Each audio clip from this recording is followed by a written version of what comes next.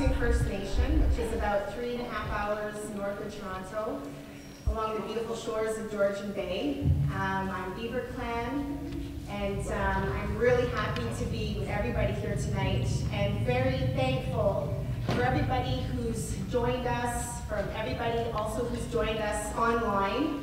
We've had an amazing day, and I want to thank people for coming back, and I want to thank all of our speakers who I'll be introducing shortly. I'd like to start by acknowledging our traditional territory that we're in right now, and that is of the Anishinaabe people and also the Haudenosaunee. This area, this place that we call Toronto, has long been a central place for Indigenous people for tens of thousands of years because of its abundance of food and life and beauty. And at the time of contact, it was the Mississaugas of the New Credit that were here. And so I'd like to acknowledge them as being the people of this land, and to pay that respect as well. I'd like to also acknowledge tonight, we've dedicated this night's talk to two amazing warriors and leaders in our community. The first, his name is Randy Kapajeshit, and he passed away on April 25th, 2012. He's of the Mokri Beck, and I have some words here that a friend gave to me to read. He will always be known, remembered for his love of the people, the land, and all his relations. We remember, honor today his international work at the United Nations and his work toward environmental rights and economic stability. Randy also led the initiative to construct the Mokri Beck Eco Lodge in his community, forever, always remembered as a chief of all people. We give him honor and thanks to him.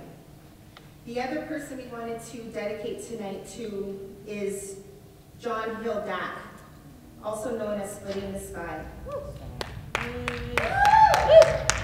He's a Haudenosaunee who was instrumental in the 1971 Attica prison revolt, Gustafson Lake, and also tried to make a citizen's arrest against George Bush.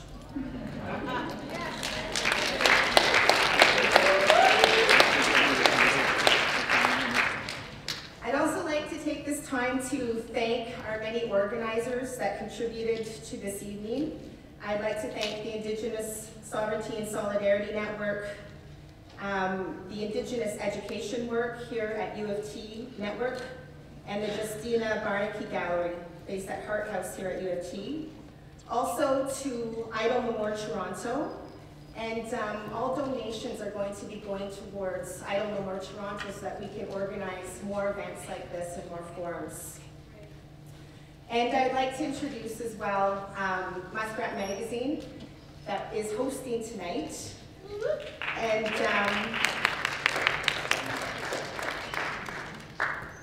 it's a significant time in the world. There's a new cycle that's beginning. The earth is changing, as we all know. We are also responsible for changing it. It's a time for a consciousness shift. And Idle No More is inviting people on Turtle Island and beyond to be part and to contribute to that shift. So for me as a publisher of Muskrat Magazine, I believe that Muskrat is also contributing to that shift.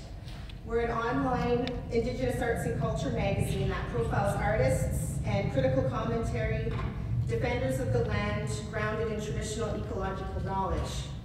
And in case you guys are looking for the magazine, it's not out there, but I encourage everybody to pick up a postcard and to check it out. It's online. And I keep telling elders this and community members, it's online. They're always asking, when am I going to see this magazine?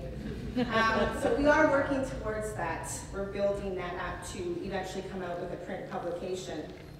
But what I wanted to share a little bit about what inspired the magazine, and that is the teachings of Muskrat. And in case people aren't very familiar, Muskrat is a central figure in the Anishinaabe creation story. And as I have heard, the story it can take days long to tell, so I'm just going to tell a tiny little bit of it. There was a flood, a great flood, and Sky Woman came down to rest on the back of a turtle. But of course, she needed land for life to be sustained. So all of the most powerful water animals came to her and offered to dive down to go and try to grab a piece of soil to bring back up to her. And of course, the strongest ones, like the loon and the beaver, dove down, and they were all in their turns going down. Took a very, very, very long time before they came up again, but each one of them came up empty. And so it was the muskrat that said that he wanted to try. And everybody laughed, but he was determined. And so he dove down, and everybody waited and waited and waited until there was no hope left. And then finally they noticed Muskrat's limp body rise and float to the top of the water. And they all were so upset because they thought he too had failed. And so, but somebody noticed that his little paw was clutched tight, and they pulled him to the surface of the turtle and opened his hand, and he actually had the tiniest little grain of earth. And so Sky Woman took that grain and she danced with it, and she danced on the turtle's back. And the turtle grew and grew and grew. And so that's why we call this Turtle Island.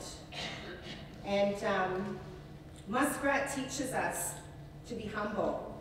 He teaches us to have courage, and that no matter what or how small or insignificant we may perceive ourselves to be, or others may perceive us to be, that we have the power to change the world.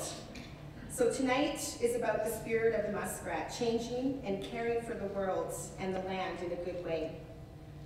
So I'd like to introduce now our honored speakers who have traveled far to be here and that have a lot of experience and words to share with us tonight. We have Gabriel. She's well known to the public and was chosen by the people of the Longhouse and her community of Ganisatage to be the spokesperson during the 1990 Oka crisis to protect the pines from the expansion of a 9-hole golf course in Oka. For the past 23 years, she has been a human rights advocate for the collective and individual rights of Indigenous people and has worked diligently to sensitize the public, academics, policing authorities, politicians on the history, culture, and identity of Indigenous people. She has made numerous public presentations on Indigenous rights and history to post-secondary institutions, conferences, including presentations to parliamentary and Senate committees, as well as Quebec's National Assembly on legislative amendments affecting the rights of Indigenous people in Canada. She has been active at the international level, participating at the United Nations Permanent Forum on Indigenous Issues, negotiations on the Nagoya Protocol of the Convention on Biodiversity, and advocated for Indigenous languages and cultures at the UN Expert Mechanism on the Rights of Indigenous People.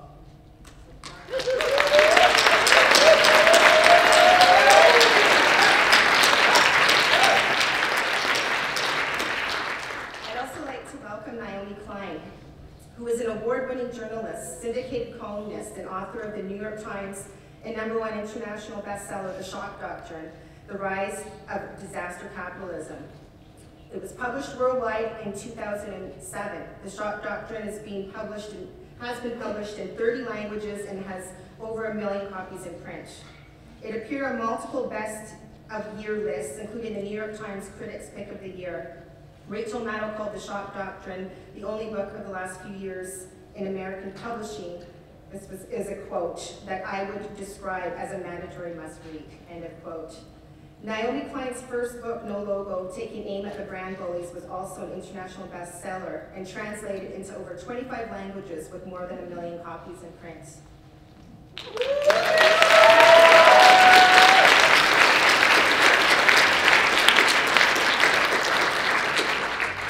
And we're definitely lucky to have Manuel come to the stage again. He spoke earlier this afternoon. He's a member of the Nisqually Indian Band of the Secwepemc Nation in Kamloops, British Columbia. Mr. Manuel is the spokesperson for the Indigenous Network on Economies and Trade, a network of Indigenous organizations who are achieving recognition for Aboriginal title and treaty rights at the international level.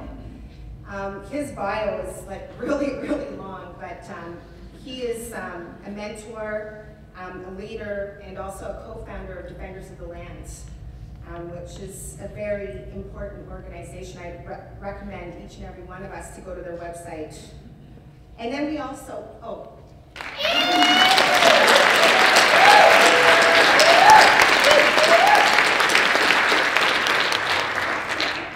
so we also have a special guest who will be Skyping in.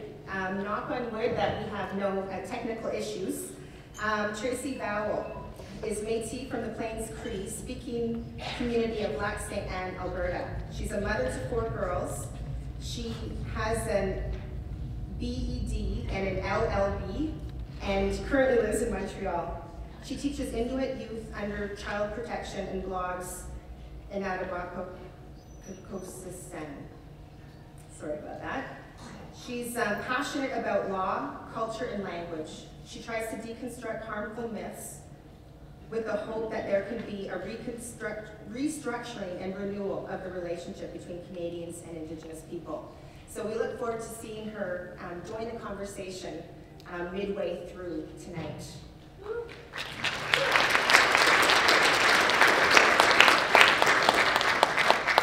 And last but certainly not least, I would like to introduce our moderator for this evening, who is Carla Robinson. Carla is a Canadian broadcast journalist and television host. Carla's goal as a storyteller has always been to enlighten, inspire, and bring the stories of Indigenous people to a diverse audience. Tapping into her years of experience working in the mainstream media, Carla is currently launching her own production company, Carla Robinson Media Productions. She is also the host of a new biography program called All Our Relations that will air this year on the Aboriginal People's Television Network. For 13 years, Carla was a national news anchor and television host for CBC News Network, formerly CBC News World. Most recently, Carla was an arts and entertainment correspondent for the CBC News Weekend and CBC TV Toronto. As a proud Haisla and Celtic woman, Carla strives to promote an authentic Indigenous voice to the widest possible audience. Chimigwich and welcome. Thank you, Rebeka. And thank you all for coming out, and thank you all for joining us online, around the world, across the country.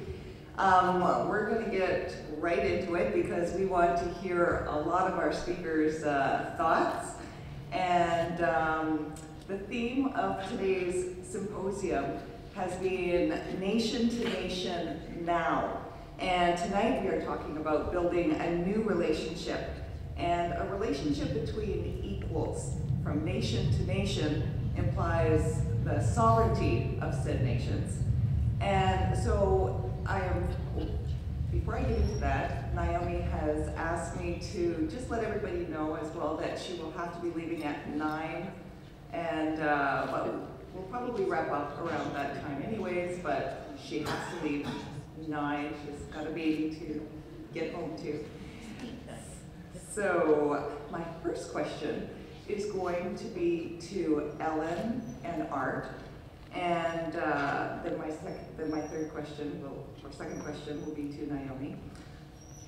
And the first question is, what does sovereignty mean to you, and how do Indigenous people in Canada achieve it? A real easy love question. I think we have about around 10 minutes max to answer that question. But anyways, it is definitely sovereignty, like as a word, an English word, I guess.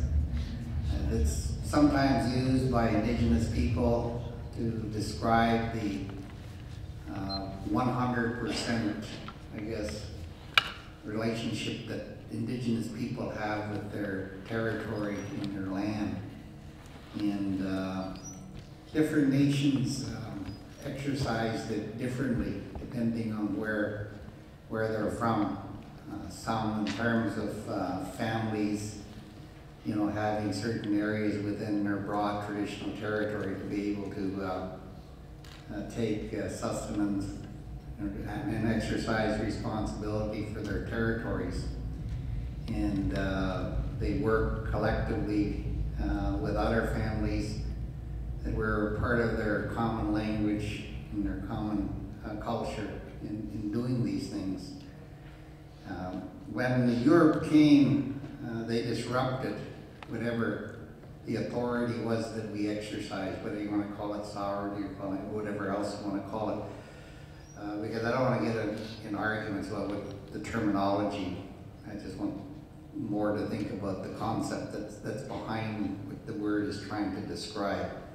But the thing is that the federal and provincial government, like I said, were created by the assertion of British sovereignty over our territories.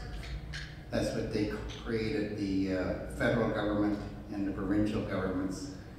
And sovereignty in I guess the Canadian terminology means the crown. It means that the crown represents the collective proprietary interest of the Canadian or the provincial, like in BC they say British Columbians to that. And they've been exercising basically 100% jurisdiction between them over our land and territory. And that's the struggle between our people and the government. And we've used a lot of times the court, but we never ever asked the court about our sovereignty. I know when the Delmo case was originally being argued, they did have the question of sovereignty in there, but from the Court of Appeal to the Supreme Court, they dropped it as one of the causes of action, and they instead just included Aboriginal title, which is a proprietary right, but it doesn't address the issue of sovereignty.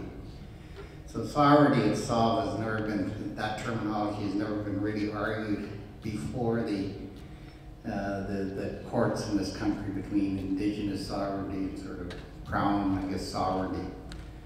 I know in the Mabo case in Australia that issue of sovereignty was put before them, and the court there said that they couldn't address the issue because the court itself was based on the sovereignty of the crown, and that they couldn't make a ruling that if the Australian people wanted to raise it, they'd have to raise it at an international level.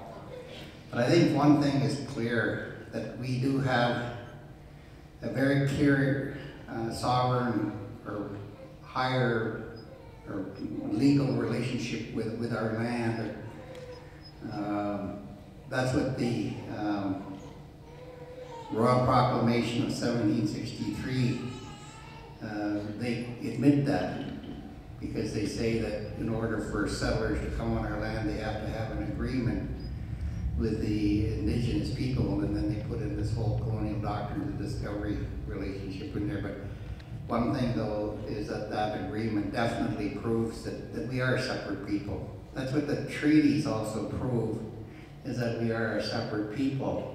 And in that sense, we don't need to be arguing about whether we're Canadians on the same basis as settlers who came, you know, individually to North America, to Canada, and became Canadian citizens and become subsumed under, I guess, what you call British or Canadian sovereign interests. So the thing is that those are, I think, important things to sort of think about in terms of a framework of thinking about this issue.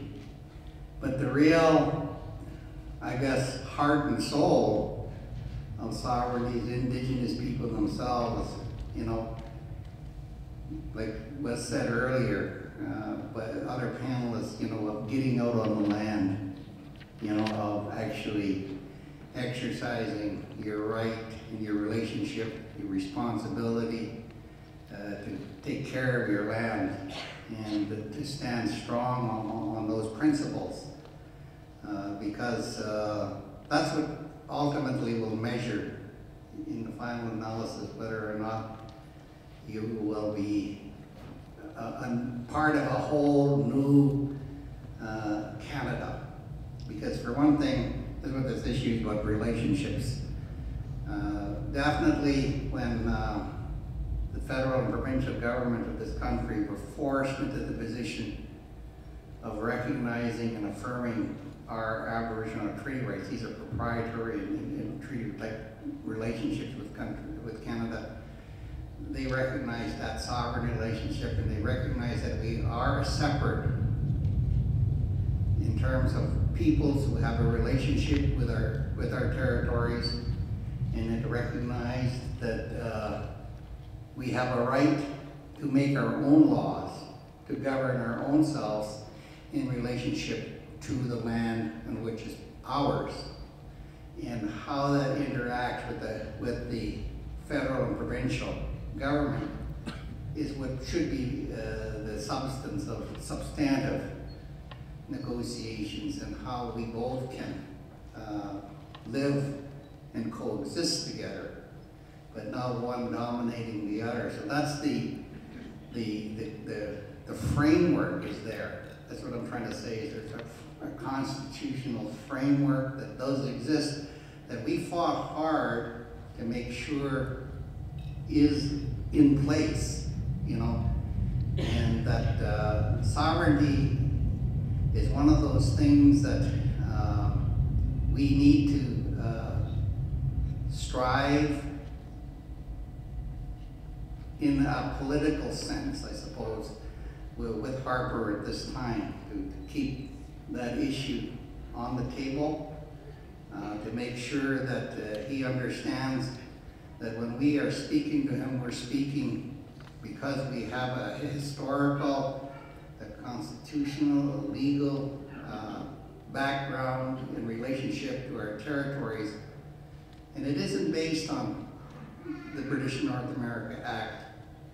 It's based upon the fact that we were here before the British North America Act, and that the British North America Act, as the Constitution of Canada, was in violation of our right as Indigenous people to self-determination. Going back again to the UN Declaration on the Rights of Indigenous People, to be able to put that as the foundation in our right as Indigenous people to benefit and to make decisions with regard to access to our traditional territories. Those are some fundamental decisions that are part of that whole question of sovereignty, is access and benefits to our territories. And we need to be able to stand up to the federal and the provincial regimes that are saying that they have 100% power and authority to do that.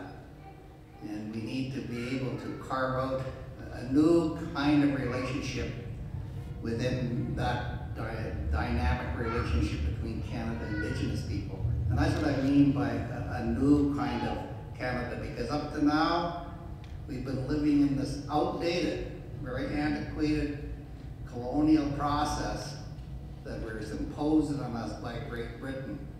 And we need to break open, because that's what the whole question of recognition and affirmation is all about.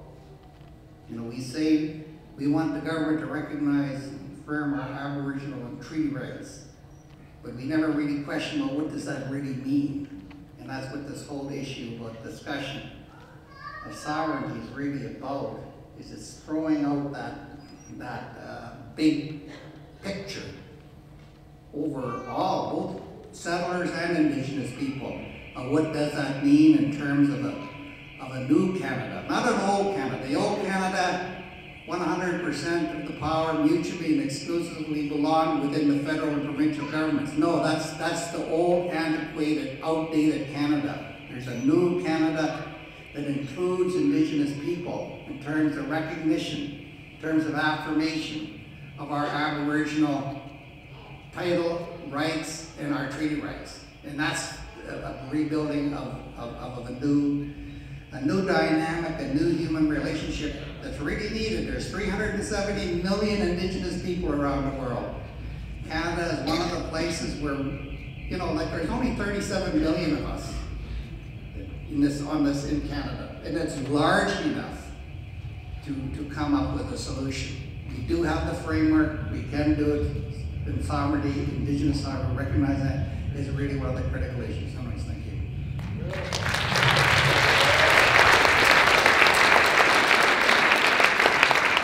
Thank you, Art. And for those of you just joining us, I'm going to repeat the question for Ellen. What does sovereignty mean to you, and how do people, Indigenous people in Canada, achieve it? Yes, second one, Morales. Just to add what Hart has already mentioned, I think sovereignty is really, it's not an adequate word for what Indigenous people really mean when we're taking control over our own destiny. We're taking control over our own education, our cultural, our socioeconomic rights. We're getting access to our lands and resources without being criminalized, without the state coming down upon our people for asserting what we see as our sovereignty. We have our own citizenship, and within that, the definition of what is considered citizenship is not just having a band card. It's what are you going to contribute back to your nation. It's really about all the people being on the same page. And when Europeans first came here, there was at least 1 million, 5 million Mohawks. And the reason why we were able to use the kind of consensus building in order to make decisions is because we had that clan system. We had women's councils, we had men's councils, and together they made decisions in regards to what is going to happen for the people. How are we going to be planting? Who's going to do what? And it was that balance that was there. And I say was, because that balance is not there now. That balance was attacked. The family unit was ruptured by the Indian residential school system. And it's all been about a land grab. And so in order to restore what we see as our sovereignty, and in order to stop tyrants like Harper, because I don't think it's possible to have a relationship with a tyrant who doesn't listen, is that we need Canadians to understand that if we stand up to protect the environment, we are the first line of defense for your betterment and well-being, and for your quality of life, and to understand what customary laws talk about. And that is our obligation. It's not just our right to sit here and to say, this is my land. We're sovereign and, pound our chests. It's really about what do you as an individual of your nation, a citizen of your nation, do to actually carry out your obligation as a citizen of your nation, as part of that obligation of our ancestral teachings. And so part of it is Satadi Nesawana, Konena Katati, Nena Royana Kanu, Taxistasera, Guru Quetzera, Kanu Saquenas, Skutna, Aska, Antikawat Nuni. Nene no hota, you guarihota, you guayenas, Sahane Oxaste, Ona Skutna, you guayote. That's what sovereignty is about. That's what sovereignty is about, is speaking your language too. That's a gift that nobody really talks about in regards to when we talk about our rights and the institutions that were attacked by colonialism. One of them was our languages. And, and I'm going to keep going back to the white paper policy and Pierre Elliott Trudeau and Jean Chrétien. When you no longer speak your language and practice your customs, you have become assimilated. And I cannot emphasize enough the importance of language in regards to the self-determining rights of Indigenous peoples. Because self-determination means you understand who you are as a whole person. You understand what your obligations are as a human being. And speaking your language, which is really difficult from where I live, in Quebec. Because in order to get a job that is really a good job outside of the community, you need to speak French. And so many people, like my parents' generations, we heard trilingual people, we had trilingual people. And sovereignty for me means, and if we're going to get it back, and I mean if we have that opportunity, it means understanding the traditional knowledge that is embedded in those languages that teach us how to protect and to nourish the biodiversity that exists. That relationship is not just amongst human beings. It's amongst the environment that we live on and depend on. It's amongst all our relations, taking care of those who cannot speak. It's understanding and approaching the ceremonies in your language. When we go pick medicines, we don't do it in English and French, I can tell you that. We do it in our languages. You cannot do your ceremonies in English or French, it's not the same. So, how do we achieve it? Well, let's get rid of the doctrine of discovery, which private property law and Canada's sovereignty is based upon. Let's get rid of the papal bulls. Let's undo this relationship that is based upon oppression, not upon an equal balance, not upon respect. The Turo Wampum talks about, these are two vessels traveling down a river. And in those vessels, a canoe, or whatever you want to call it, a kayak if you want, is your laws, your languages, your customs, your values, your beliefs. And neither one was supposed to interfere. Well, the Turo Wampum has been disturbed and upset. And in order for us to regain that sense of who we are as human beings with the right to self-determination, we need to restore those institutions that have been damaged. We need to bring back our children who have been taken into the child welfare system because people did not know how to parent when they came back from the Indian residential school. We need to bring back the education and Indian control over Indian education. The battle cry of the 70s means that we have apprenticeships in medicine, our traditional medicines. We have apprenticeships in learning the songs, in learning how to hunt, how to fish for the youth. That's what sovereignty is. It means a way of life. It's not an abstract form that we see in books and that researchers come in and pick our elders' brains and they claim it as their intellectual property. It's really about believing that we are part of creation. We are not separate from it.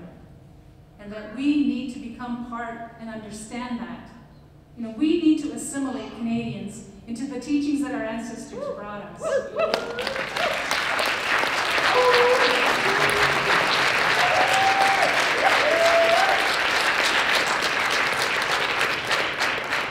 And I can tell you that it's going to be a gentler assimilation than what we've experienced.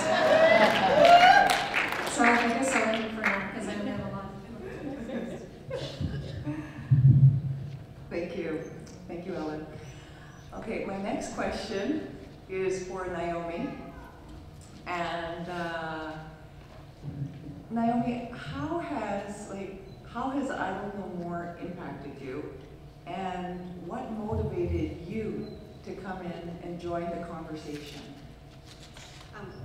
Thank you, Carla. And I want to thank the organizers, Muskrat Magazine, and I just want to say what an incredible honor it is to be on this panel with two such amazing leaders, fierce leaders, and I feel really humbled to be keeping such company. Arthur's been one of my teachers in all of this, though any mistakes I make are my own. But I've learned a huge amount from him over the years, and he's taken me to his territory, to his land, and fed me and schooled me.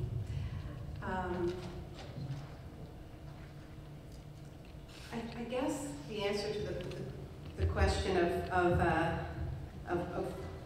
you know, in terms of why I'm here, I have to say, you know, I'm here because I was honored to be asked, and I'm not sure I deserve to be here because, you know, I don't consider myself an expert in this area. I feel I'm very much learning, and so I feel a little bit tentative in this role. But the reason I wanted to be here is precisely because I've been so inspired by the emergence of I Don't Know More. So inspired, so excited. I guess one of the things it felt like was just a huge relief that something so hopeful was emerging at such a scary time. I think for Canada and for the world, for the planet. It almost was too good to believe. So, you know, on a personal level, I want to do what I can to be part of this movement that has been a very welcoming movement, that's been a movement from the start that has said this is about Indigenous and non-Indigenous people working together to build a new kind of relationship, a new kind of country. That said, the name of this forum is Nation to Nation, and I am not representing Canada here. I think that would be a very poor negotiator. Although we could get this done really, really quickly, and if they left it up to me. I would absolutely submit to Ellen's assimilation.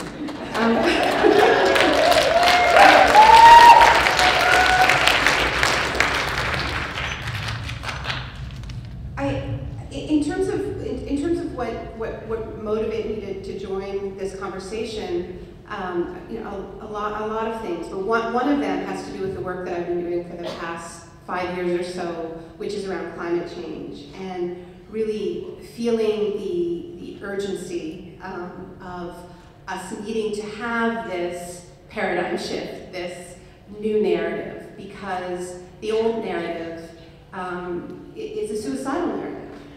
And the science is so clear now, and one of the things that's really interesting to watch is how scientists are becoming radicalized by their own findings, because they're realizing that that sustaining life on Earth, sustaining a habitable planet, is not compatible with capitalism. It just isn't. It's not compatible with an economy built on an earth scale. And it isn't just about climate change. I mean, in some sense, climate change is an indicator species for a broader crisis. It's a broader depletion that's happening on the planet. A broader maxing out of all the natural systems. Climate change is about the fact that we have overtaxed the atmosphere, we've overtaxed the waters, and we've overtaxed the soil, we've overtaxed all of these systems. But yet, climate change puts us on this deadline, right? I mean, the science is so clear, and what it tells us is that we have till the end of the decade to actually get off fossil fuels, to really make this sort of U-turn. We don't have to get off them completely by the end of the decade, but we have to make a really, really good start. So I think that's our context. And in Canada, we are climate criminals. We have a problem. You know, it's not just that we're bad, we're the worst, right? We are going after the dirtiest source of energy that covers a territory the size of England. We have a government that wants to get it all, that is an adjunct of the oil and gas industry, as we've already heard. And that brings, I think, a really sacred responsibility to all Canadians to understand that we, we in some sense, we hold the future in our hands. It's not just us, but we have a very special responsibility because we are at the forefront of this doubling down on extreme energy. Here we are confronted with this evidence. We have to get off fossil fuels. And what are we doing? We're going after the absolute dirtiest possible fossil fuels imaginable. Tar sands are the epitome of this because it takes 3 times more carbon to produce a barrel than of tar sands oil than it does conventional oil. But the same could be said of the risks that are carried by fracking because it takes so much water, or mountaintop removal coal mining. Like all of this is just, it's demanding so much more of us.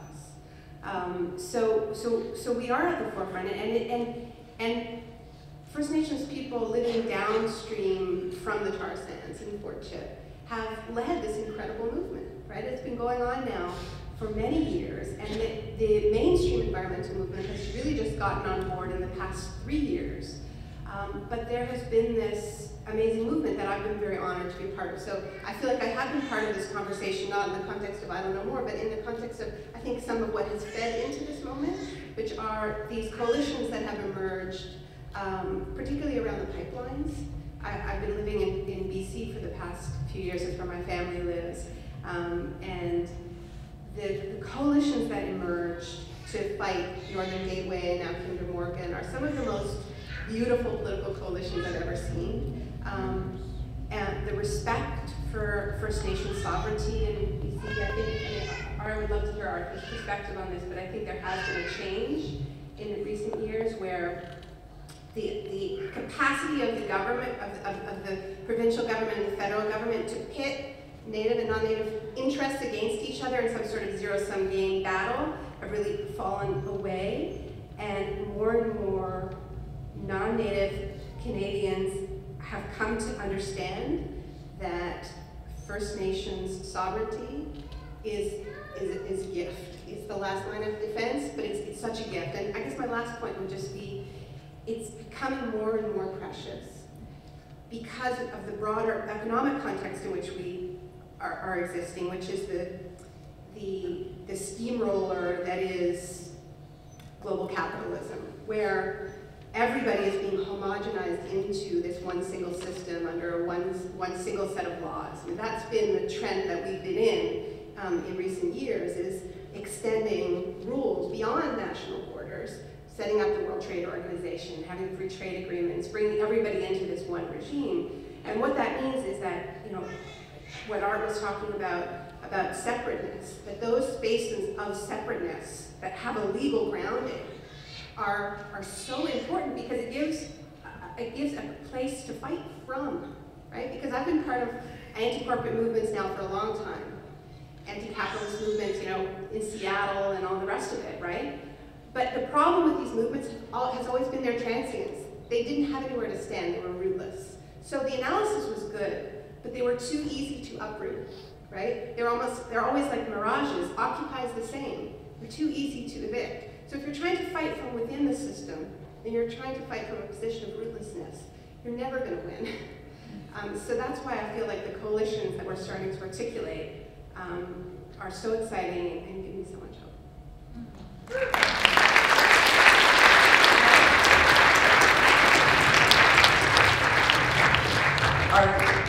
Art and Ellen, do you have any thoughts on what Naomi has just talked about before we go into the next question?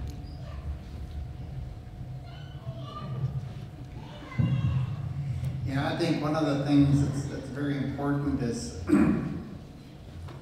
I think Indigenous people, and we heard it a bit in a number of the panels before about our vision of an economic system, value system, looks at the land, the plants and the animals and the trees and the air, everything as part of the decision making in relationship to our territories. We don't just look at land as a natural resource or to produce products to feed consumerism to make money and profit. Those are really two different economic, regimes and value systems. And that's, I think, what is being talked about in terms of Indigenous people are needed in terms of adding to the dialogue. And I know this puts a real dilemma on a lot of Indigenous communities, because I know the mining companies in my area are talking about, contributing jobs and business opportunities and trying to get us to plug into this very corrupt, economic system that looks at it as a resource and for profit, as opposed to one that looks at, what are we really gaining here? We might have a mine open for 11 years and we might produce a few hundred jobs, but we're going to leave mining tailings for our grandchildren, and we're going to pollute the whole Fraser Basin watershed. Those are issues that don't seem to be raised by this other debate. And this part is part of the environmental process and all this kind of stuff. So there's some real fundamental debates for Indigenous people, but I think Indigenous people have to stick to protecting Mother Earth. That's the only real, economic and political argument that we can really contribute. So I really support that.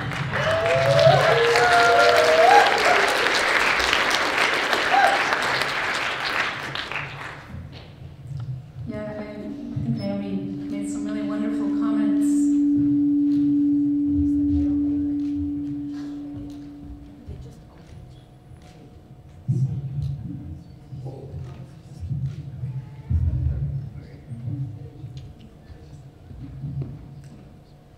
Yeah, I really appreciate your comments, Naomi, because it's I think of elders like the late Thomas Banyonka of the Hopi, who addressed the UN General Assembly many times and told them, you cannot continue destroying the earth the way you're doing it. It's not sustainable. And the last time he addressed them, he mentioned, our goal is not political gain. It's not about getting more money. It's really about protecting the earth for you and your children and your grandchildren. And he said, the time to change and to stop this snowball, I guess, in the sense that's going down the hill, was many years ago. And he said, the time now, and your responsibility as leaders, is to get your people prepared for what is coming. And so when we hear scientists talking about climate change, and people don't want to talk about global warming, but they're comfortable with climate change. We know that in climate change, the winds become stronger. The rains become heavier. It's almost like someone is pouring a bucket of water down upon us. When we see those signs that are around us, and we don't do anything to change the way we are living, then we are not very civilized and intelligent. And it's really that coalition,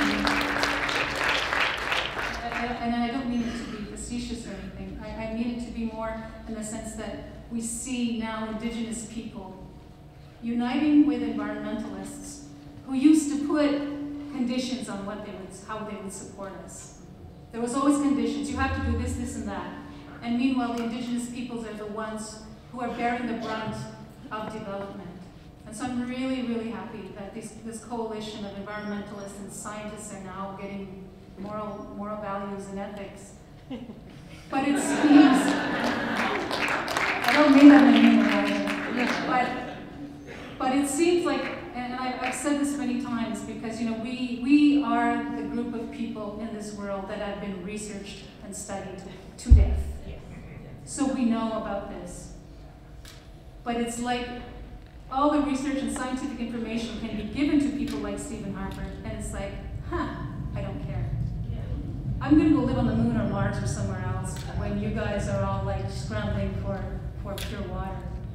And to really change the way that we look at the earth and really change the way we look at how we live in a more humanitarian, kinder, and gentler way. And that's what I think this movement is going to bring, and hopefully bring, and continue that momentum.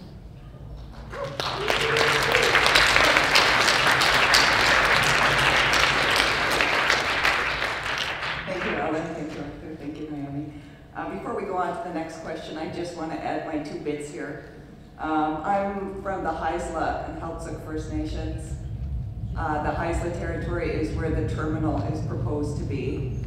I can tell you that there are a lot of Haisla and a lot of Heiltsuk people that are strongly opposed to having the Enbridge pipeline be built. We just got the Ulukan back after 10 years. The Ulukan came back to our territory, and it's a miracle.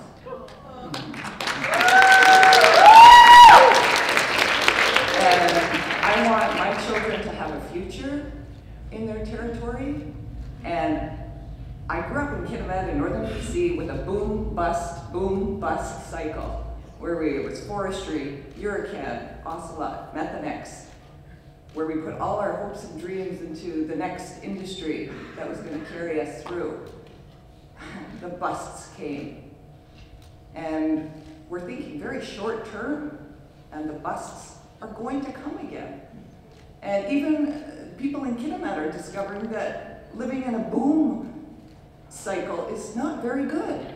It's dangerous for the women. It brings in a whole bunch of strangers that are just, they're just in there for temporary living and money, which actually brings me to my next question.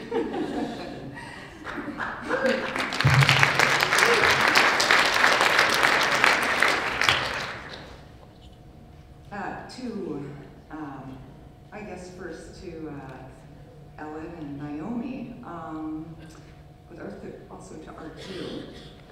Increased violence does seem to happen in extraction-oriented economies. How do we build a relationship between Canada and Indigenous people that creates safety for women and children?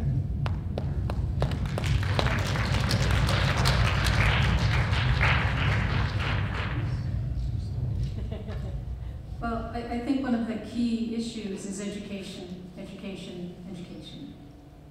And understanding that violence is not part of our culture. Violence is something that happens when, minds get twisted. Violence is something that should not be acceptable anywhere. And the way we do that is, parents, aunties, uncles, you role model those kinds of personalities of being peaceful, of understanding how to use your mind and your heart to express and go through conflict. We've seen, sexual violence used as a weapon against nations, and Indigenous peoples in the Americas were no exception. Indigenous women were the least valued.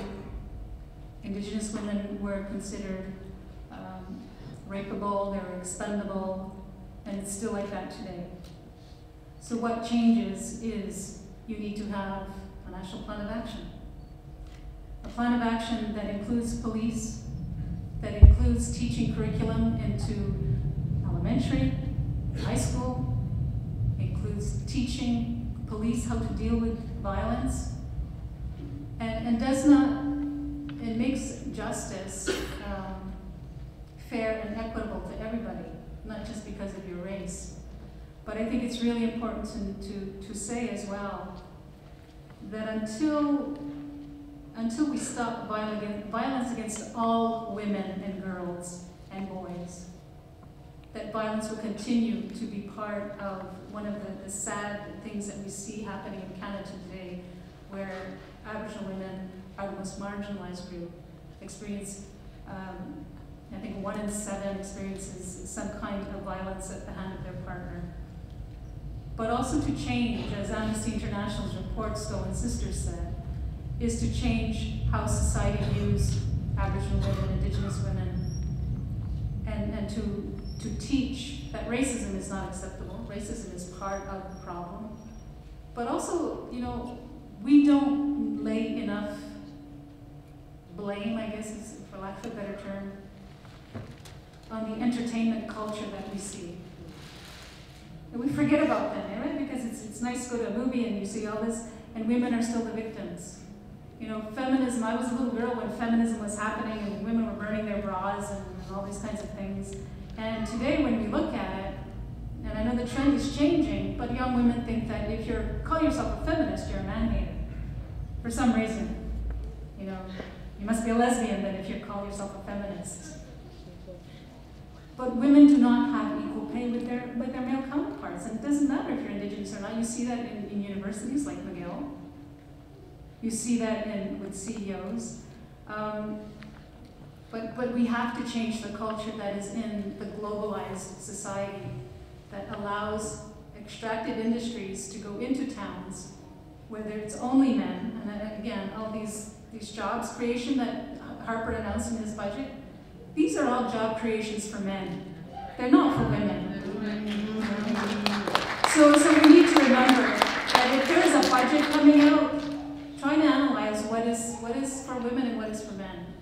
But again, it's about education and educating for sure, not just police and judges who also need education, but politicians who are there and who make the decisions. And getting the men involved in this issue. We need more men to stand up and for their sisters. Because the violence comes a lot from men. Violence does come from women too. But if we're going to restore our places back as equals in decision-making processes and in the society, we also need the open-mindedness of our brothers to be there.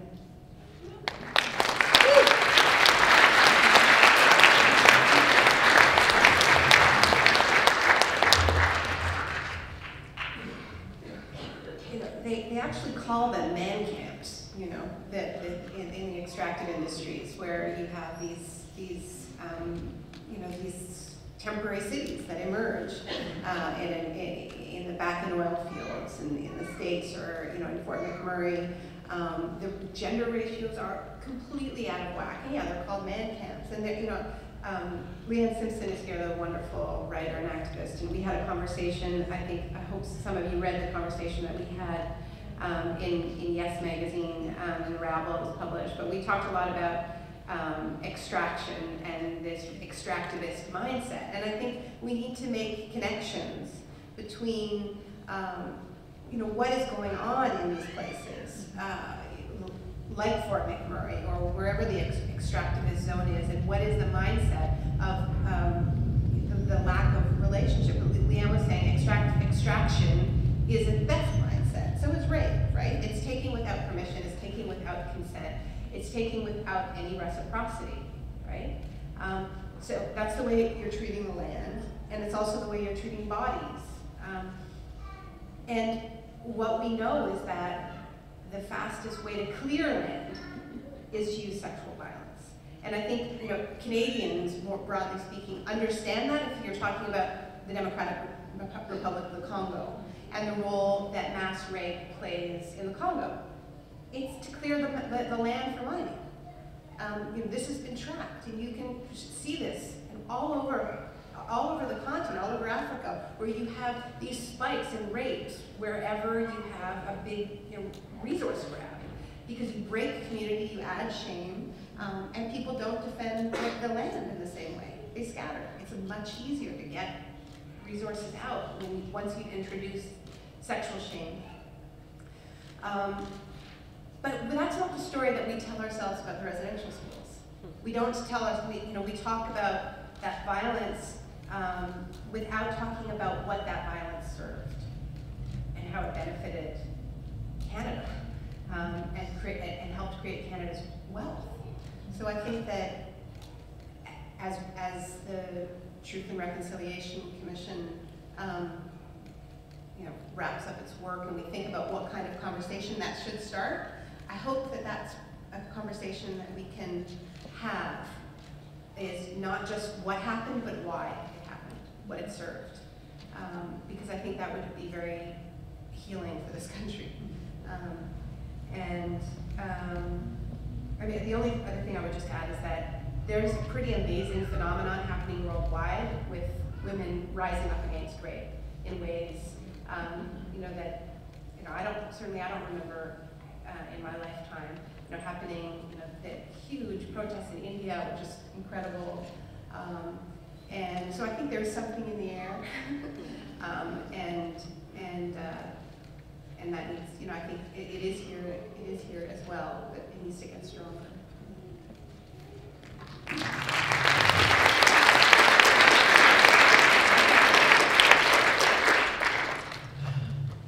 Yeah, I think one thing as Indigenous male, and talking about this very important topic is that there is a lot of discrimination even in our communities as Indigenous men.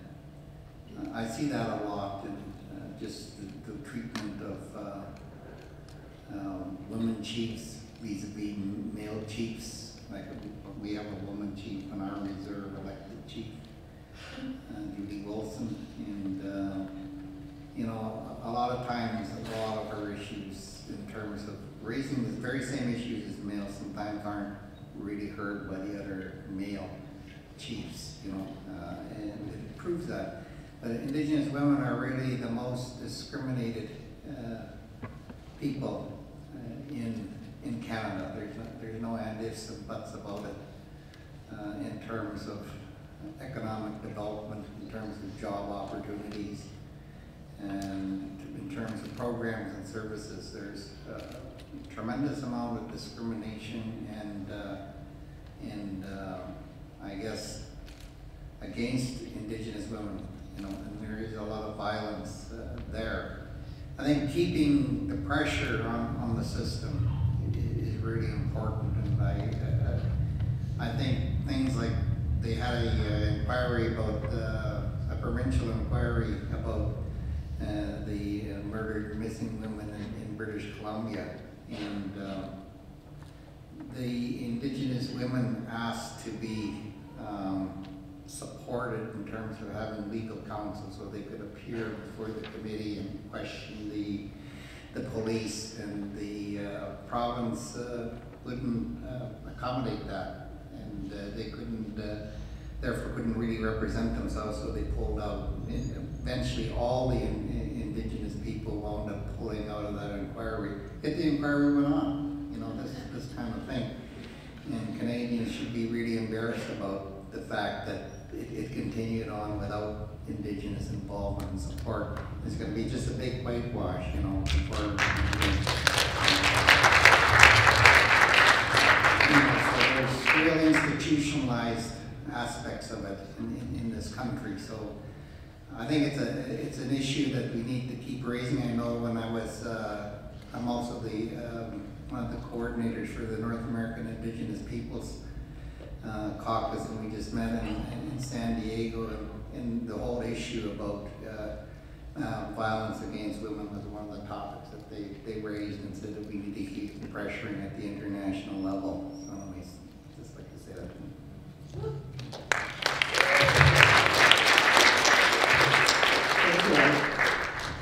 We are going to go to Chelsea now. Chelsea Vowel is going to come online, I believe. We're just calling her up. I bet you should be chomping at the bit to get into a lot of the discussion that we've been having. I think she's been tweeting us all day. Yeah, I think she's just trying to come. And while we're waiting, I just want to share with you two little stories, or two experiences. I was almost a missing and murdered Aboriginal woman twice in my life. Once when I was going to Carleton University in Ottawa, a car full of young white men tried to abduct me, and I stood up to them, and thankfully a taxi driver came and helped me. Another time I was in Smithers working on a story, and at night It was actually a native man with a large group of people who wanted to take me from the hotel to a party and felt like he had the right to take me from the hotel. Thankfully, I was a table full of non-native truckers actually helped me out. So it's not just the dispossessed women. It's not just marginalized Aboriginal women who are being attacked. It's a lot of our sisters, and something does need to be done. So,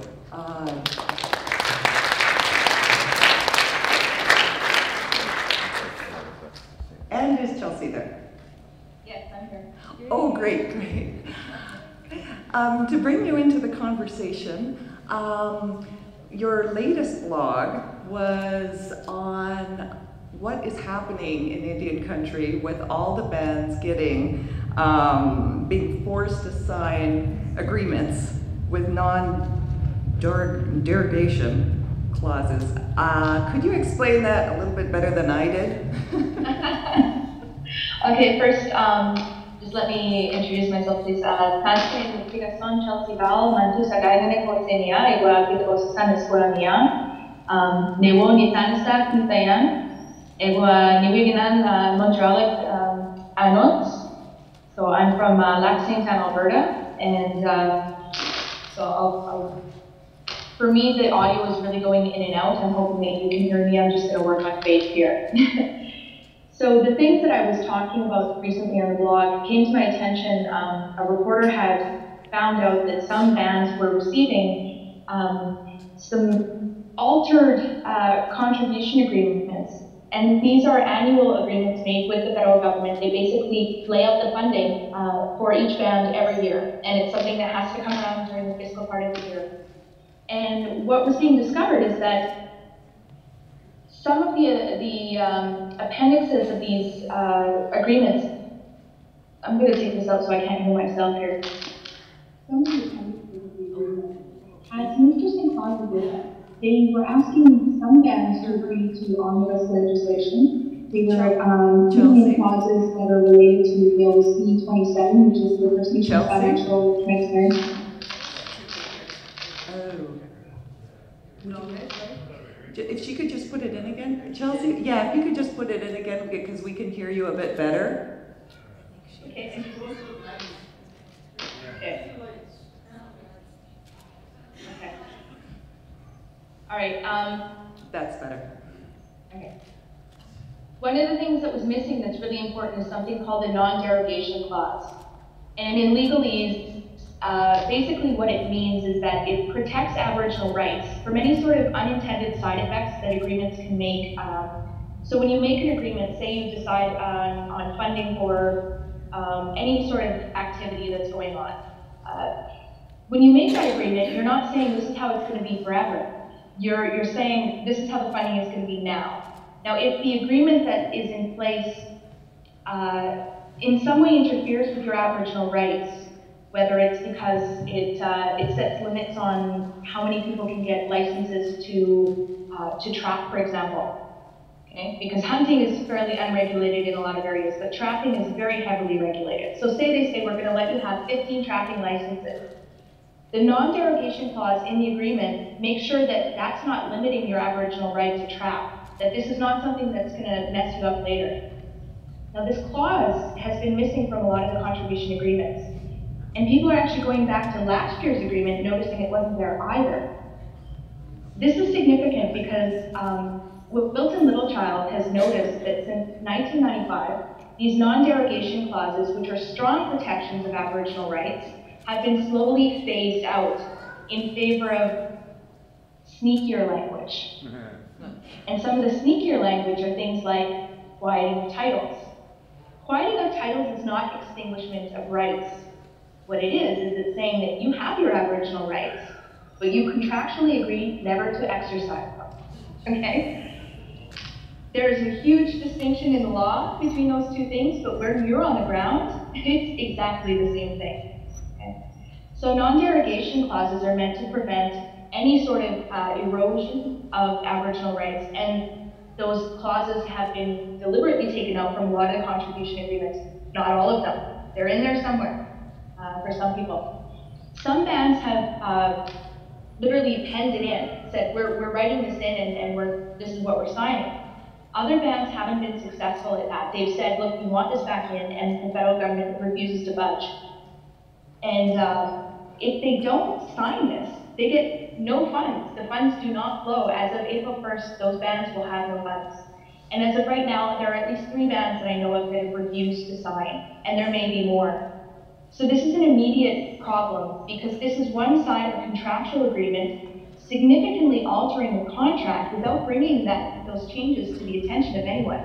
This was only noticed because some people sort of, with everything going on with Idle No More, they weren't so trustworthy of the government. They took these things home and they read them and they said, wait, there's something strange going on here, okay?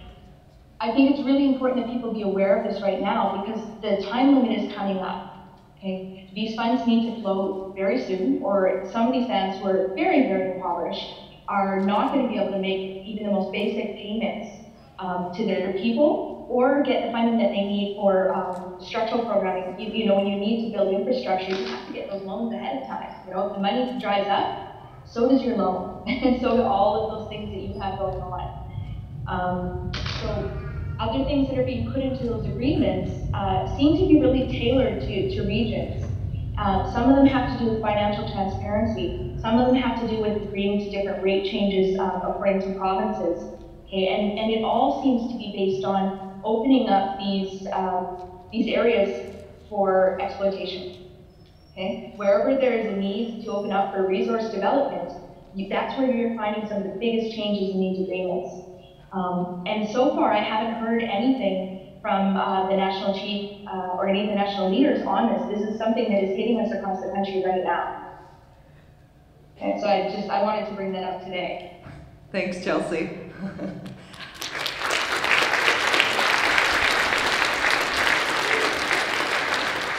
We're going to hear a bit about this from our panelists here too, starting with Ellen, your thoughts on what's happening.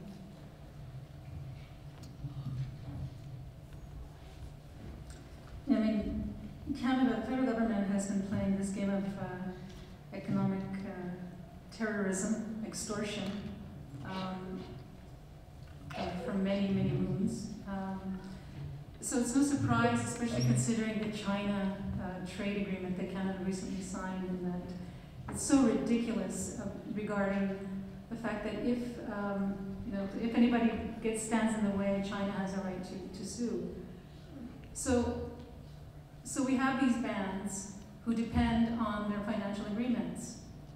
And the thing is, the money that comes to our communities, that's our money. That's our money from a trust fund that was created in the late 1800s, 1880, something like this, where Canada decided to take upon itself the fiduciary responsibility of handling those monies. And originally, a lot of our agreements came from Minerals and Resources Department within Canada.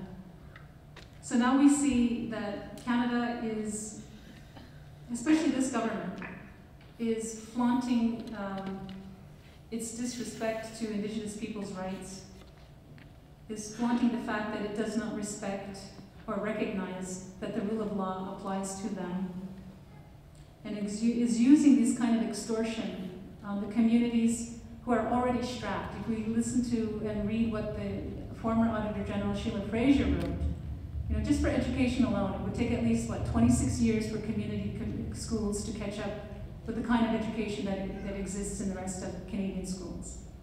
We look at what's going on in social services, and we see what we have as our land base shrink every single year. Because while so-called land claims negotiations and land claims, I totally disagree with that, go on, third-party interests can continue while land negotiations go on. And so this is no surprise. The problem is we need strong leaders to say no. We need the band counselors to really understand what it means to stand up for your rights and have the courage to do so. And if, as Chelsea mentioned, if they were all to unite together and say, this is ridiculous, This goes against our rights. It violates our rights as self-determining peoples. And this money belongs to us anyways. So Canada, you have no right to extort this from us. There is strength in unity, and I think that's what needs to be done. And maybe Mr. Atleo should make a statement. So maybe somebody should ask him, what do you think? What are you going to do to help all those bands who don't have the human resources to be able to understand the whole, how many page agreement? How are you going to support them as a so-called advocate for First Nations in this country?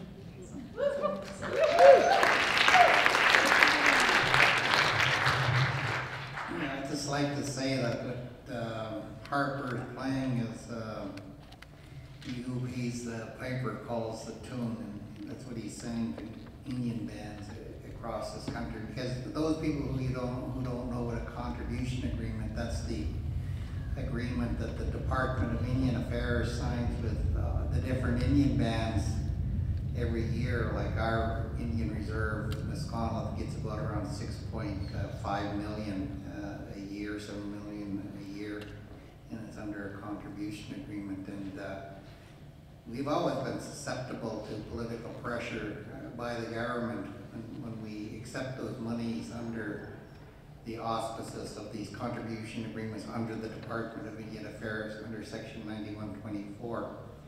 I think what we need to do is reverse the tables on the government, because actually the government owes us more money than they sort of contribute through these contribution agreements. And what they're trying to say is that through these agreements, what they're trying to do is get transparency and accountability from Indigenous people, and try to say that we're kind of crooks and we're misspending so-called taxpayers' dollars. But I totally disagree with that. One of the things that you need to understand, earlier this afternoon I was talking about this argument where we went before the WTO in a Canada softwood lumber dispute, and we argued that Canada's policies of not recognizing Aboriginal treaty rights was a subsidy to the Canadian forest industry, and the WTO and NAFTA accepted those submissions, which basically mean we have an interest in all lands and resources. And if you understand, like the province of British Columbia, for instance, for all those people that are negotiating under the British Columbia Treaty process, are running into this $500 million debt that Russ raised earlier. In British Columbia, for instance, the British Columbia government since 1998, after Delgamo, have had to report in their financial statements how they're dealing with their liability for Aboriginal land claims in British Columbia. And it's in every financial statement, you know, where they do the accounting. They put out the assets, the liabilities, they subtract it, they come up with the benefits of the province. Under there they have a contingent liability. And in the contingent liabilities, they deal with Aboriginal claims, in which they basically are saying that the way we're dealing with it is we're dealing with it through the federal comprehensive land claims policy. We're basically going to extinguish all the Indian people's rights. Therefore, we're going to own the province again. That's what they're saying. But every province in this country should be doing the same thing. But the people who you should complain to isn't the government themselves. Because I know a lot of our Indian chiefs, they'll go and tell Harper about, or the Mulroney or Trudeau, that they're stealing our land. And, you know, obviously they're laughing because they are stealing our land, and we're telling the thief that he's stealing our land. You know, it can't be more funnier than Bozo the Clown doing that. The people who you're supposed to be telling this to is Standard & Poor's. You're supposed to be telling it to the credit rating agencies. Because what those credit rating agencies are doing is giving Canada a AAA credit rating, or the province of British Columbia, a AAA credit rating, based upon the fact that they control economically our Aboriginal and treaty territories. That's what they're saying. And you know, Indigenous people need to realize that you need to go tell the proper people. Because see, the credit rating agencies are telling investors who buy Canada savings bonds or BC savings bonds that Canada is managing its liability to all the people who they owe, you know, resources to, and they're managing it properly, but they're not. The biggest risk in this country for this government and all governments is their liability to Indigenous people for not recognizing our Aboriginal and treaty rights. And if you go to the credit rating agencies and you tell them, because they just have an office down here on Bay Street down here, you tell them that they're not accounting properly, and they'll get nervous because what do you call that movie, Inside Job, or whatever that movie was? They were being accused of not telling investors before the 2008, and so they're nervous. So they have to tell on Canada, and they're the guys that took down the credit rating agency of the United States, you know? And so you need to understand that there are other tools that you can use to deal with financial accountability, and then you can just throw out this damn contribution agreement, because we shouldn't be getting money under Section 9124 as a contribution agreement, like a welfare recipient that has to sign on a dotted line simply because the government wants to make you. No, we should be getting our resources because of recognition and affirmation of our Aboriginal treaty rights under Section 35, and we should be deciding what we're doing.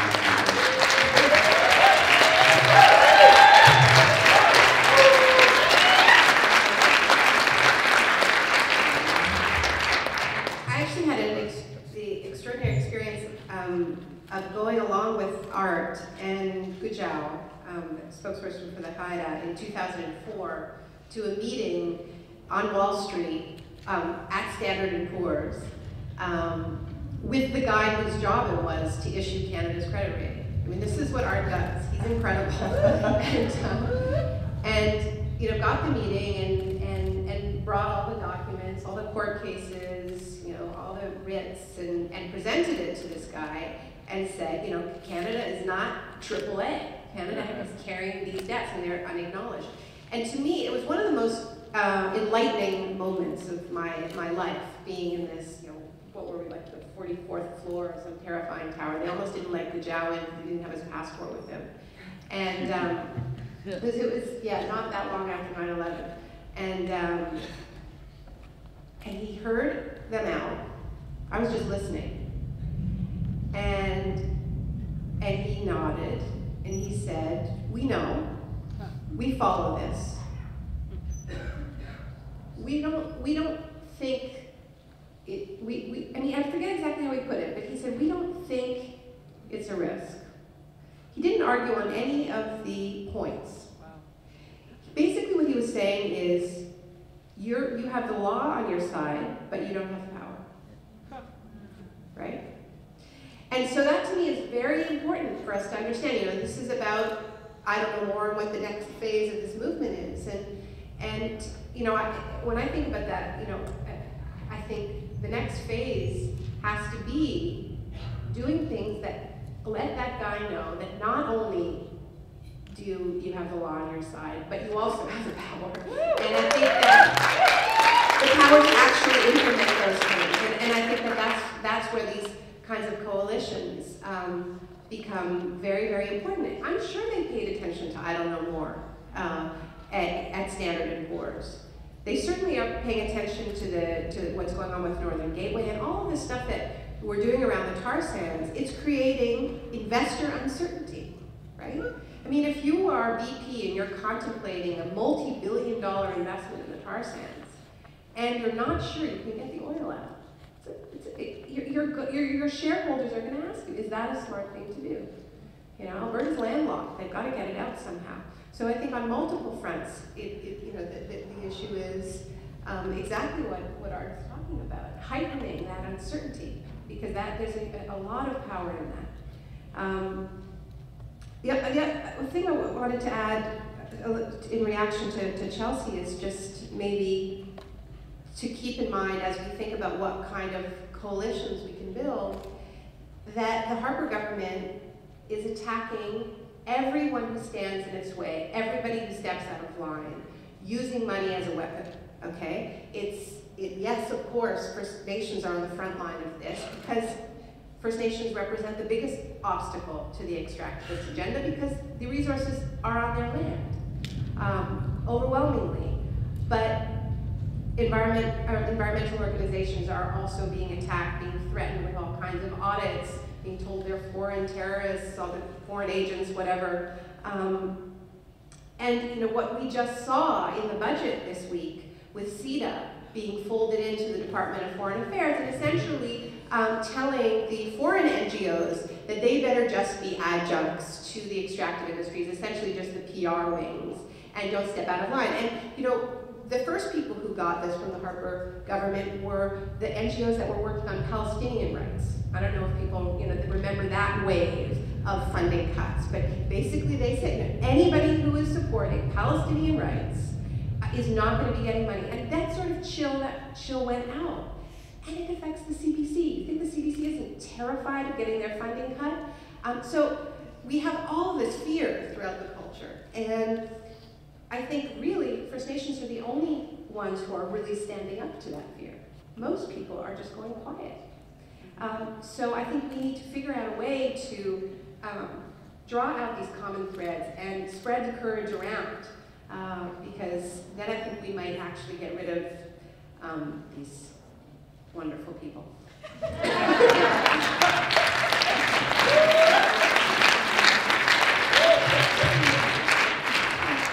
All right, and that brings us into that next phase, and I'm going to start this question off with Chelsea. What does a new relationship between Canada and Indigenous people look like?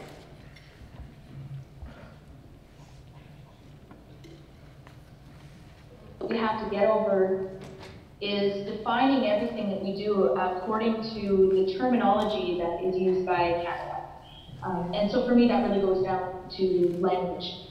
All right? We, Indigenous people in Canada, have been raised our entire lives within the Canadian system. Kindergarten through to however many years of university you might be lucky enough to have. Okay? So we've studied our entire lives a system that we're very familiar with. It excludes us in many, many ways, but we understand it. And the same is not true of Canadians. They don't understand us in anywhere near the same depth. And I think that one of the ways that we can make that happen is ceasing to translate everything into terms that Canadians understand. Because when we do that, we actually strip away the worldview that comes with the language. Right? So, for example, instead of always talking, and I come back to the law a lot, because when I was young and idealistic, not so long ago, I studied the law with the hope that I was going to learn something that was going to help Indigenous people, because I thought that with all the wonderful court cases coming out and stuff like that, that things were getting better. And instead, when I discovered that things are not getting better, they're actually getting worse, they're just getting harder to understand. And we fit ourselves into these systems, we learn our specialized vocabulary, and we still get lost in it. Okay? Let's take that away. Let's stop talking about the honor of the crown. Let's stop talking about duty to consult. Let's stop talking about sui generis and all these terms that they've come up to box us in. Let's talk about milk and muswit. What is the good life for us? What principles underlie that? What about the Indigeneous? This is a sense of peace, of oneness, right? With Masculine, there's a different type of peace, the peace that you make with other people, right? If we start bringing these Indigenous concepts forward, we can translate them into English eventually. I mean, do you have 3 hours? I can explain one of these terms to you. Okay? And it's going to take dedication on the part of Canadians to understand where we're coming from with these principles. But in doing that, we're also decolonizing. Okay? Our ways of being, our traditions, our laws are all there in the language. And when we go back to that, when we articulate those principles, we're articulating how we exist in the world. What is our relationship with one another? What is our relationship with the world around us? And how do we guide ourselves with these foundational principles? So what does the relationship look like? To me, it looks like us speaking our languages, okay? Even if we're not fluent, I'm not fluent, I'm learning, I still have to do that, and it's like the process of decolonization, it's a lifelong thing. It looks like language being shared, and it looks like going back to those principles of peaceful coexistence and non-interference. Now, that's a lot of aspirational stuff, and people are going, yeah. Okay, what does it look like on the ground? First things first, we need more land. And that's the simple fact of it, and I've heard it a lot today. And this is something we have to go back to. South of the 60th parallel, okay? South of 60, First Nations have 0.1% of all the land in Canada. That's a pittance. It's nothing, it's ridiculous. We can't support ourselves on that land. So there needs to be a redistribution of land and resources. And I know that scares a lot of people because it sounds like a balkanization. Oh no, we're gonna have these tiny little First Nations states all over the place, okay? But that's not what we're looking at. We're not talking about communities of 280 people becoming sovereign nations and having their own passports and everything like that, unless some of them want to do that. But we have nations. We have nations with many communities in them, and we have shared territories. And what I would really like to see is for our people to stop asking permission to exercise their inherent rights. We don't need to ask for their rights. And what really inspires me is when I see this happening, when I see people asserting their rights. They went and they made their own fisheries law, and they've been running one of the most successful fisheries in the country. Okay?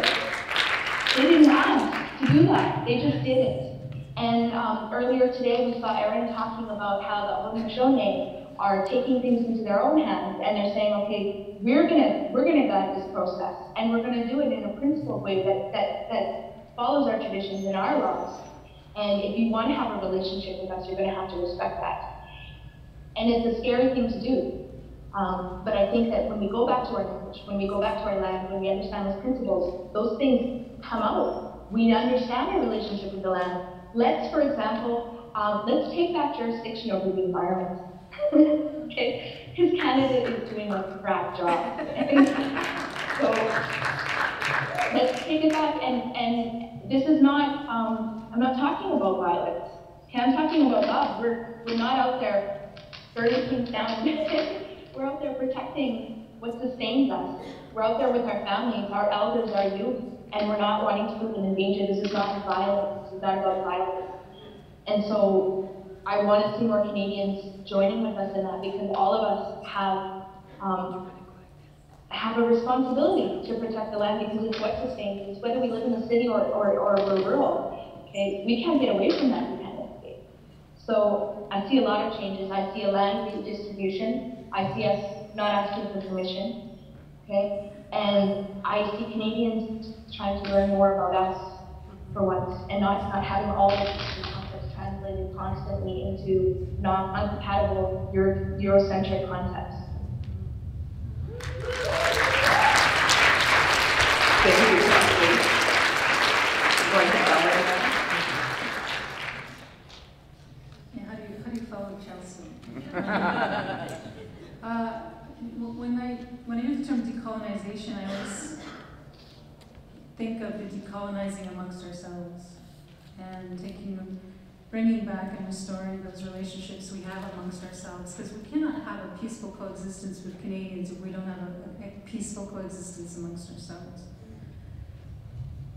The historical knowledge that is there and waiting to be swept up by the minds of the young and the minds of old is really important to bring into Canadian society and our society. Many of our youth don't even know what really happened in the Indian residential school system. They don't know about the loss of language. They don't know why, so many children are in the child welfare system. And really what we need to have is the restoration of those institutions. So my health is dependent on my ability to pick medicines and my ability to be able to go into either a sweat lodge or my ability to be able to sit under the stars unmolested. I look around me and I see the parts of my traditional territory where we are being visibly erased from. And so we need to bring back those physical markers that say this is our land. It's not just about saying this is our land. Because when people come here from other countries, they say, where are the Indians? Right? There's nothing in this university, there's nothing in Toronto, there's nothing in every major city that tells you of the first peoples whose territory those cities are built on. And so we need to get back some of those changes in society, because I'm tired of always having to fight to keep my language, to fight to keep the culture that my ancestors fought so hard for.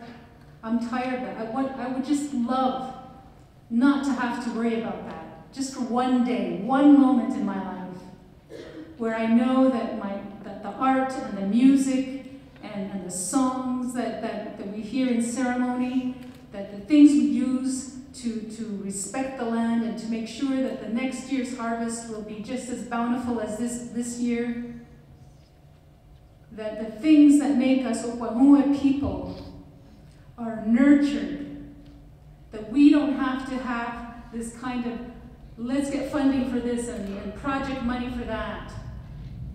Because that's what we're doing as Indigenous people here. We are always fighting to keep what's left of our culture, of our identity. And so peaceful coexistence to me means Canadians recognize that their country is based upon the oppression of Indigenous people, and you do something about it. Not just find ways.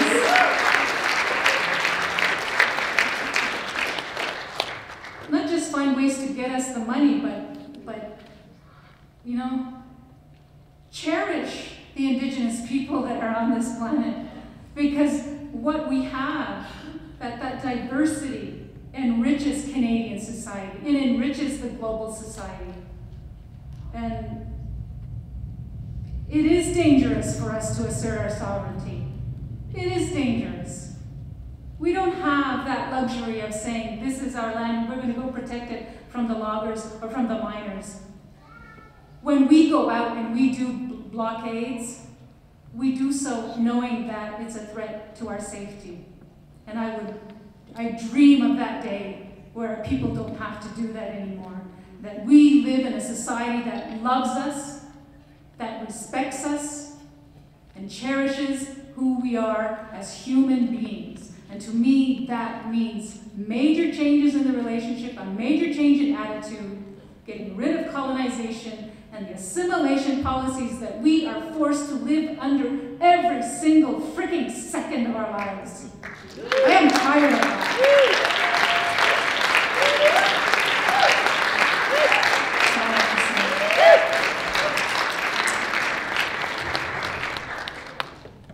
I just want to say that this has been an amazing day. I've been so inspired by so many speakers, and I'm so grateful to the organizers for having created this space. We need more spaces like this. Open spaces where we can do exactly what Ellen and Chelsea have just been talking about, where we can learn together, where we can learn another history and tell a new kind of story. I think on a practical level, one of the things that I hope to see in the next coming months, we heard that the previous panel was talking about the plans for defenders of the land and Island War coming together. There's probably going to be some direct action this summer, this spring, and representing Canada in this discussion, I would like to say that we need to be very aware of precisely the types of risks that Ellen is talking about and do what we can to share those risks. And some of that will mean people going out on the land, and some of that will mean people doing jail solidarity and media work here in Toronto, and linking up with with people who are already doing that type of solidarity work. Sherry Pasternak was talking about different organizations that people can plug into doing solidarity with Barrier Lake, different communities. So we need to do that homework, link in. There's already an existing infrastructure. These ideas were not just invented. The hope is that it can get a lot bigger and a lot stronger in the near future. I think we are at a really pivotal moment. Maybe it always feels that way, but you know, I think it was Sheila earlier talking about the story that Canadians tell themselves about Canadian goodness and multiculturalism and all the wonderful things that we lie to ourselves about. And what a barrier that's been to real solidarity. And I think if we can thank Harper for anything, it's that he's taken the mask off Canada for a lot of people. And I think it's getting harder and harder for non-natives to tell themselves that story about Canada. Maybe they're romanticizing another era, but at least they know that now this government cannot be trusted. And I think one of the big mistakes that non-natives have made is delegating our side of the treaty relationship to the experts. And part of it has to do with the complexity that Chelsea was talking about, that language. It's very arcane, it's arcane to everybody. And it's shut out the vast majority of people from the discussion. And that's been part of what has allowed that delegation to take place. We'll leave it to the experts. They're negotiating in a hotel somewhere, and they'll come out when they're done. When you're dealing with the Harper government, I think everybody knows they cannot be trusted. There is no good faith that you can project onto this government. So I think this combination of the unmasking of Canada and the inability to project goodwill onto the negotiations means that there is a moment now where another story can be told about what this country is. And it's going to have a lot of pain in it, but I think that it also is our only hope. And by our, I mean everybody, because our civilizational story about our ability to dominate nature and about the infiniteness of the natural world is crashing all around us. We, and here I'm talking in the settler we don't have another story to replace that. So we know our old stories don't work. But we are afraid of the implications of that because we don't, you know, people are terrified of being storyless, understandably. We are people of stories. So that process that this room represents, that I Don't Know More has opened up, that is why it's so exciting, because we now have a space. We now have the potential to realize that it's not the end of the world, it's the end of this world, and another world is opening up. Thank you.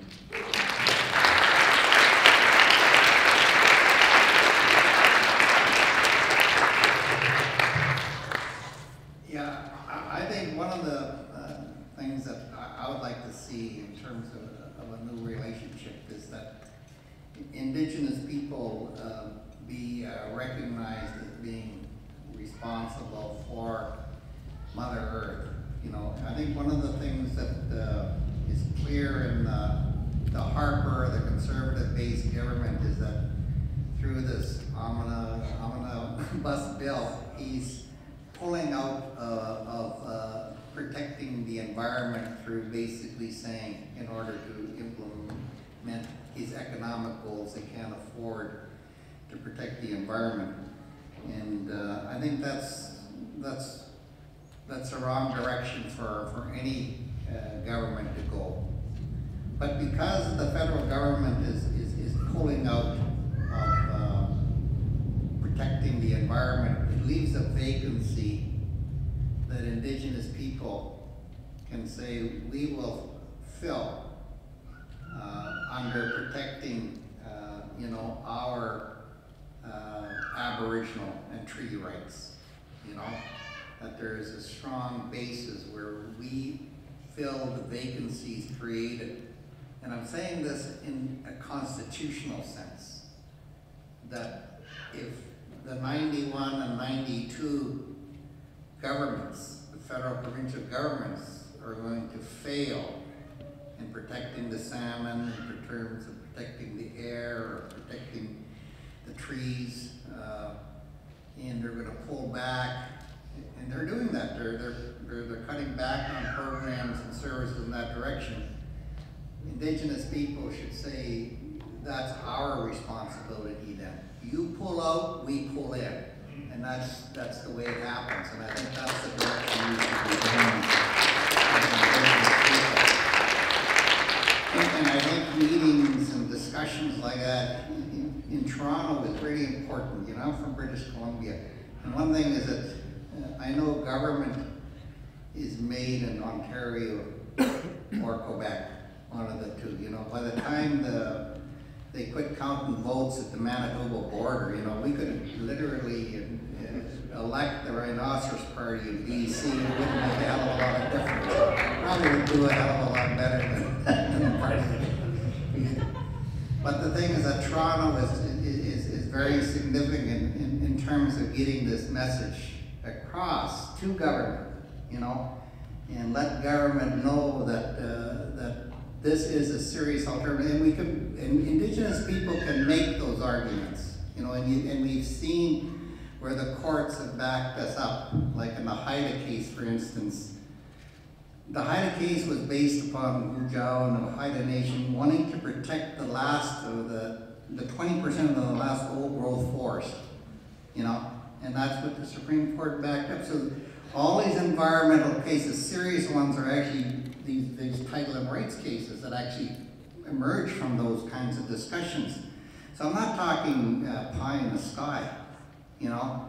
We're talking about some very serious issues here, but what you need is the political will. And you're not going to get that political will from Harper. The only way you're going to get that political will is by Indigenous people and Canadians working together to kind of solve that. And it's through frontline actions, I think, that you can get that kind of dialogue. So I would encourage that we keep pushing for those kinds of actions and supporting people, Indigenous people across this country that are struggling to protect their land against the destruction, especially by pipelines and mining companies and tar sands and stuff like that. Keep the strength up. I think that's the direction that will produce a better future for our children in the future. Thank you.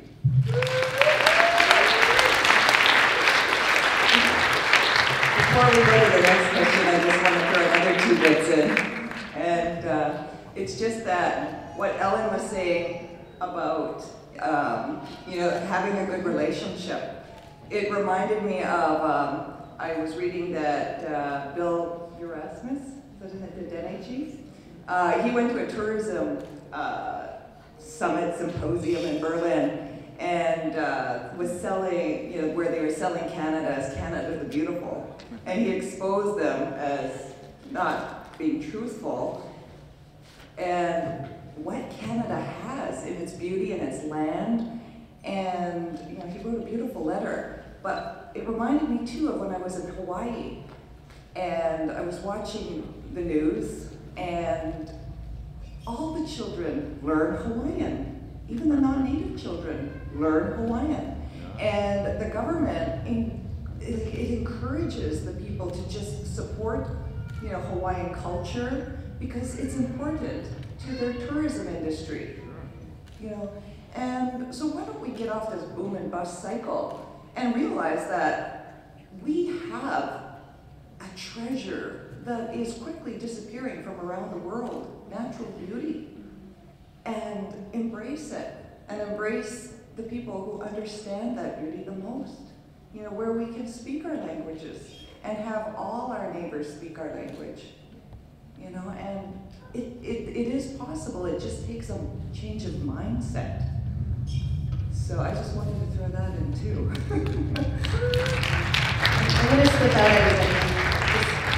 I think we're going to take a few more questions from online in the audience, but I just want to thank everyone and everybody stay and Thank you so much, Naomi, for joining us.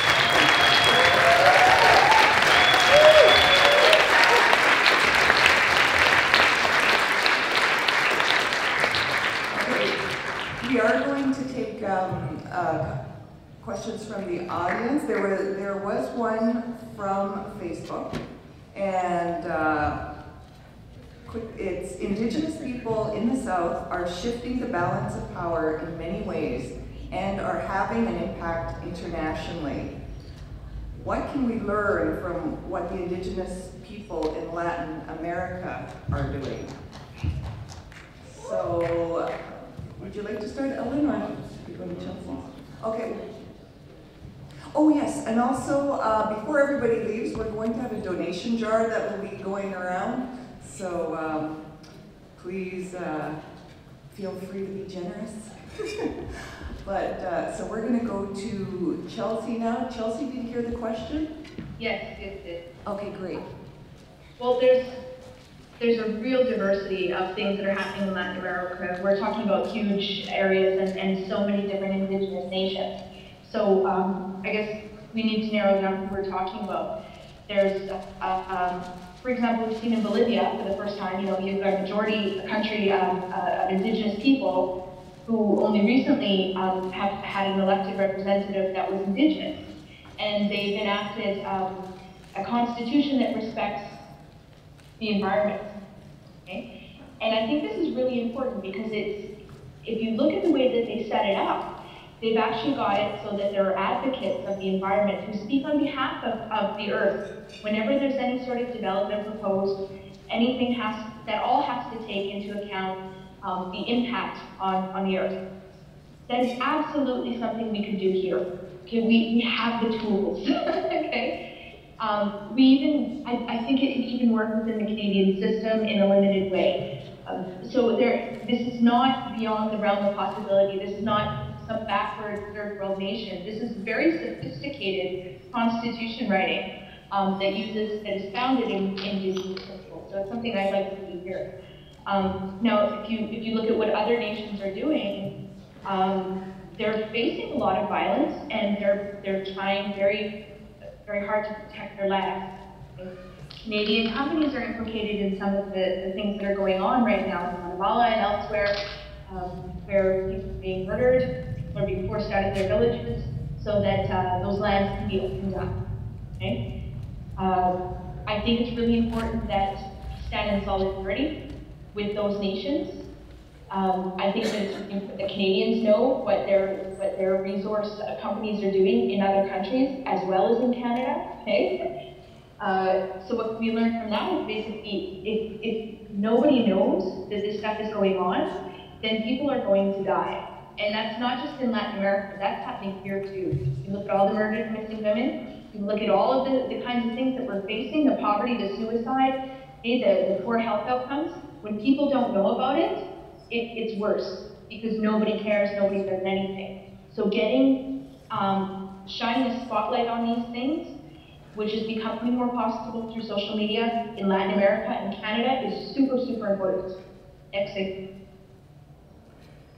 Great, thank you, Chelsea.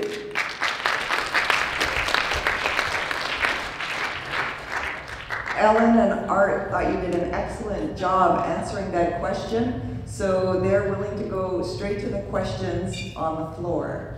So. I think Canadians are afraid because they can't really see or picture the Indigenous alternative. Occupy, they're looking for an alternate, and I told them we have a stand on the constitution of the land. But I think we need to draft those natural laws into language they understand. But I have a question for you based on economy. So if we need to see the alternate to capitalist society, to teach and show and share and assert an indigenous economy, which were animated internationally for centuries, I wonder if you could draw that picture for us. Like, what would that look like in terms of international trade and indigenous economy today? So I got so nervous all of a sudden. I didn't breathe. No worries. Hi, Chelsea. I didn't actually catch it. What would the indigenous economy look like today, right? Because it's been animated for centuries, but like in terms of international trade, like the boats going off the coast and like, I think we need to be able to picture what that looks like, to draft those natural laws into a constitution and language that can then hold others accountable again, you know, for like Enbridge. No, it's illegal for Enbridge to be here. I think we just need to be able to picture it to eradicate the fear, because the people can't picture an alternate, the Indigenous alternate, right? So I think we need to draw the picture. So I'm asking the panelists, if you could draw a picture of an Indigenous economy, what would that look like internationally? Because we did that for centuries, but today. I think one of the things that definitely you go back to would be the traditional basis of Indigenous law. I think when you recognize the Aboriginal title, a clear aspect of that is an Indigenous law, and to a certain extent you hear right away what the problem is with regard to pipelines, is the devastation that it will cause if there is and there will be, some form of oil leakage. People talk about, you know, any kind of, there's really no real way of repairing the damage that once you have a leak, the kind of destruction that's happening. And some people were talking about the boats that go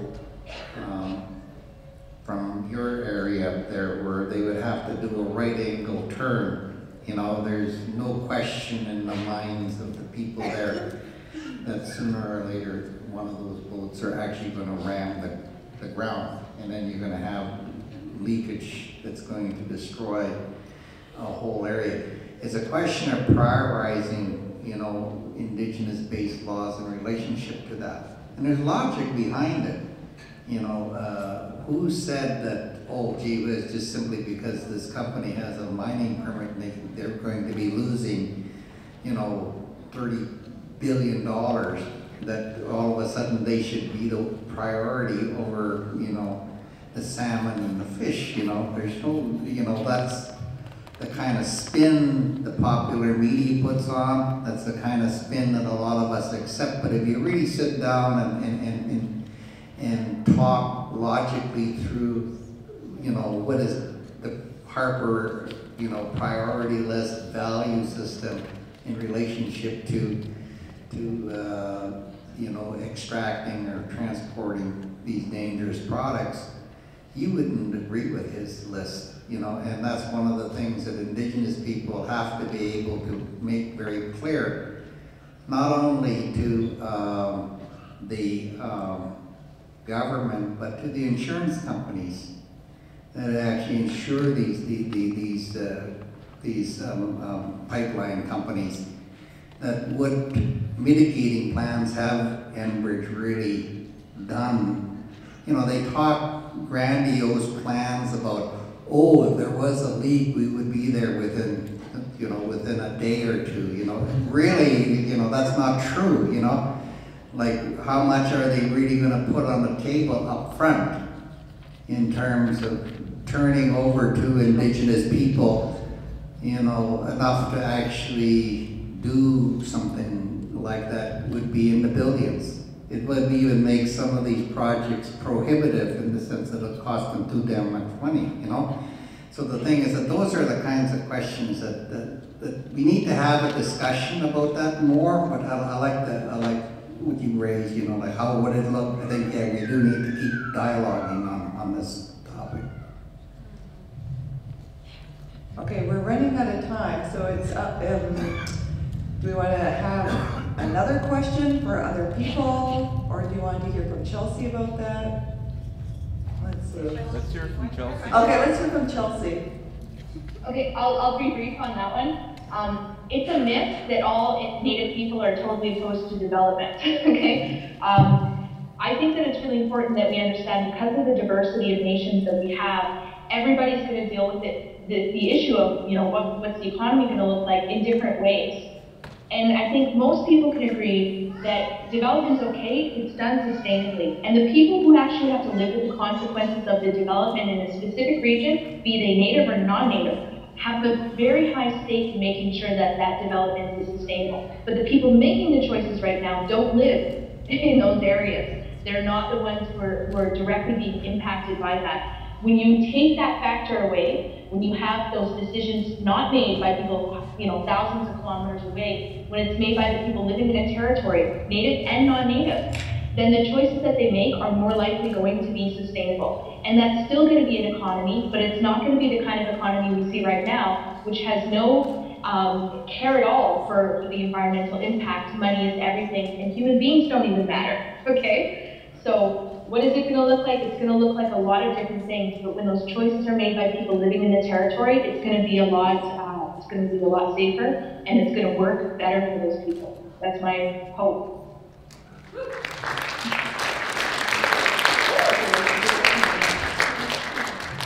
Okay, we're going to go to another question from the floor now.